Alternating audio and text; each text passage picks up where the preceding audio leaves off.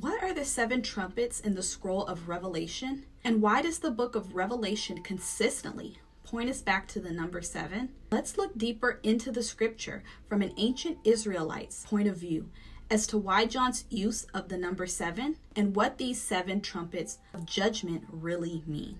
In Revelation 8, 9, and 11, the Apostle John describes a time during the end of the world when 7 angels sound 7 trumpets.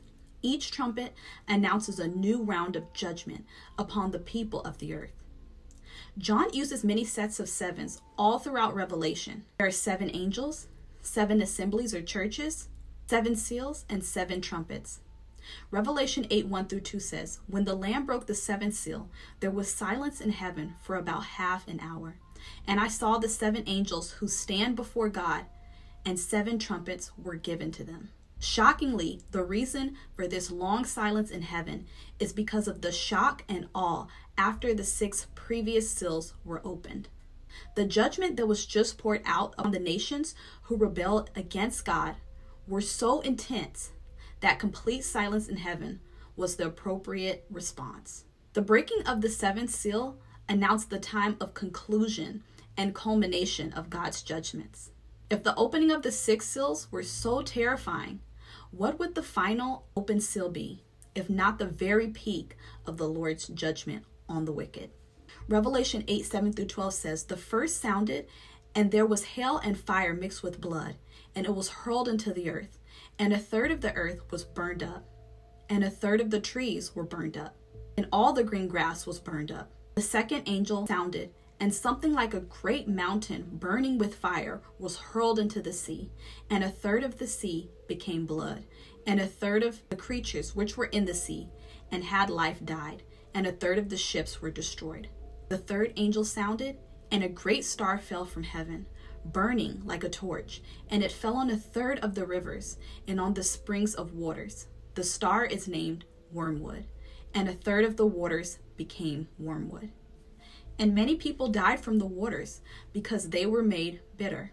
The fourth angel sounded, and a third of the sun, a third of the moon, and a third of the stars were struck, so that a third of them be darkened, and the day would not shine for a third of it, and the night in the same way." The first 5 trumpets are patterned after the first 5 plagues of Egypt. So the first trumpet, hellfire and blood, corresponds to the hell and fire in Exodus 9:22. The second and third trumpet, poisoning of the waters and the sea, corresponds to the plague of the Nile in Exodus 7. With the fourth trumpet, darkness is equivalent to the plague of darkness in Exodus 10, and the 5th trumpet, locust, is the same locust in Exodus 10:12. And just like in the time of Pharaoh, the people, even after these judgments, still don't repent. Alarmingly, trumpets 1 through 4 are considered light in comparison to the last 3 trumpets of Revelation. Revelation 8:13 says, "Woe, woe, woe to those who live on the earth, because of the remaining blast of the trumpet of the 3 angels who are about to sound." These last 3 trumpets are considered even greater judgments. God's judgment is now on a whole new level. Then the 5th angel sounded. He opened the shaft of the abyss, and smoke ascended out of the shaft, like the smoke of a great furnace. In Hebrew thought, the abyss was a place of darkness, chaos, and Leviathan. This abyss is also sometimes identified with Sheol, the realm of the dead. Revelation 9, 3 through 6 says, "Then out of the smoke came locusts upon the earth, and power was given to them, as the scorpions of the earth have power. They were told not to hurt the grass of the earth, nor any green thing, nor any tree, but only the people who do not have the seal of God on their foreheads. They were not permitted to kill anyone, but to torment for 5 months. And their torment was like the torment of a scorpion when it stings a person.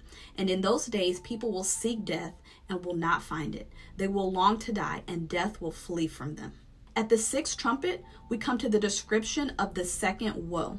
Revelation 9, 13 through 15. "Then the 6th angel sounded, and I heard a voice from the 4 horns of the golden altar, which is before God, saying to the 6th angel who had the trumpet, 'Release the 4 angels who are bound at the great river Euphrates.' And the 4 angels who had been prepared for the hour and day and month and year were released, so that they would kill a third of mankind.